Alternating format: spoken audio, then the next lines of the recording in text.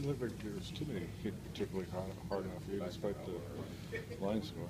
Yeah, I mean, it's always, just like I said, I mean, first time out, you want to go out there and throw strikes.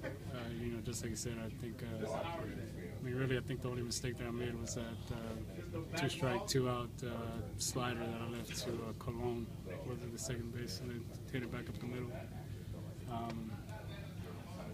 That the one that Rios hit behind Prince's head, I mean, there's not much you can do about that.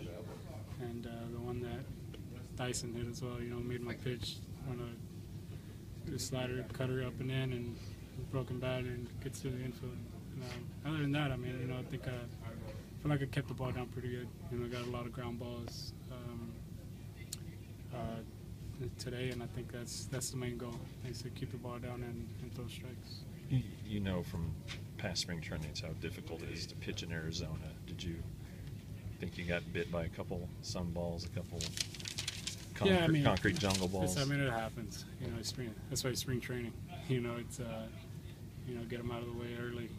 But I mean, it's the first game also. Like I said, I mean, obviously it's the first time we played in 5 months, 6 months, whatever it was. And like I said, it's I mean, the main thing is go out there, game, stay healthy, and get your work in. I mean, I think so. It felt good. I mean, threw some pretty good curveballs, some sliders, and fastballs on both sides of the plate.